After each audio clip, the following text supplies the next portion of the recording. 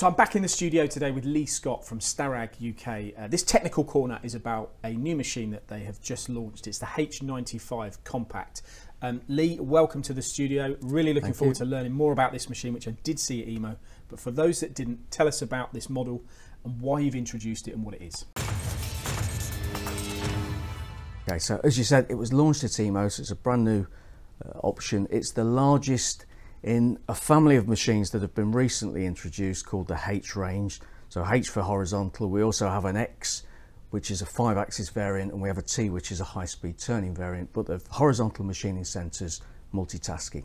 And it's a big machine, of which we'll talk about shortly. I say big in working envelope, which we'll come to.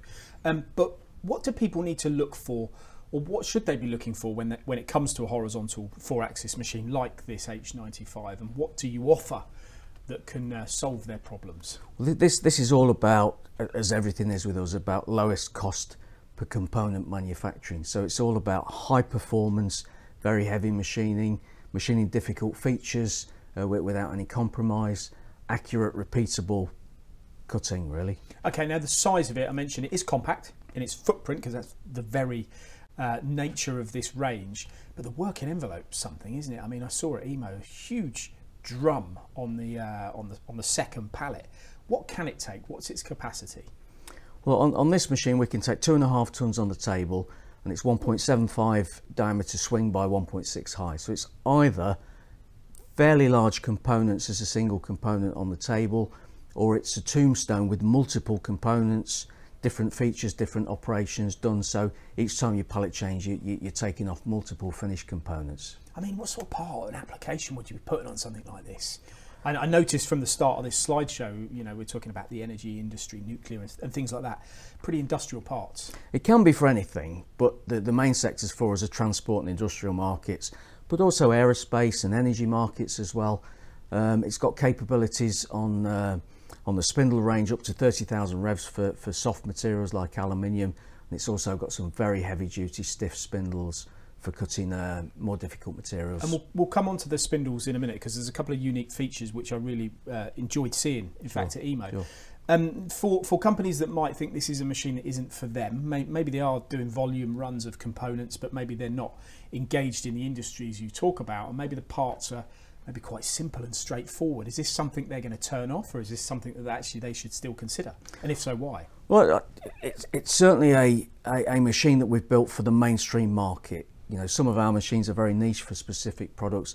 This is a machine for everybody. So the market came to us and they said, okay, if you want to know feedback, if you like, how can you improve, make it more compact. So this machine's a smaller footprint, make it faster. It's a faster machine. It's an 80-meter feed all rapid machine.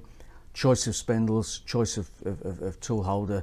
And what about price? Because that would have to be key as well. They're going to that was the main headline on the bottom. It's got to be an affordable price. So this is really geared to the subcontract market as well as the OEMs. Okay, this spindle technology, something on here. You offer various spindles: HSK 63, HSK 100, 30,000 RPM, all of those things. But one of the things that I am interested in is the quill feature on here as well, because it's quite, perfect timing, as we see here, quite unique for a machine of this size. What is it? What does it do? And why have you put it on here? It is. Well, the quill is sometimes called a traversing spindle, if you like. It's an extendable spindle. So normally, if you want to reach inside a job, you'll have very long cutting tools. So you've got less rigidity. You've got very expensive tools. You've got chatter, vibration, etc. So by having a very stiff quill that goes deep inside the job, you can have very short tools, and you're getting very high performance productivity, as I mentioned earlier. It's unusual to see a quill on a machine of this size. Usually you see them on larger boring mill type machines. There's a big advantage on here. And you do a DBF head as well? And the DBF is also available on here. So the DBF has a U-axis, so the spindle will actually move with a cross-axis. So if you have a deep bore with multiple diameters, as an example, with a single tip, you can machine all those features in a single operation. Big advantage for oil and gas and transport type components. The options on the machine when it comes to automation, because you know companies will look at that. It's part of everybody's kind of thought process these days. Systems on here?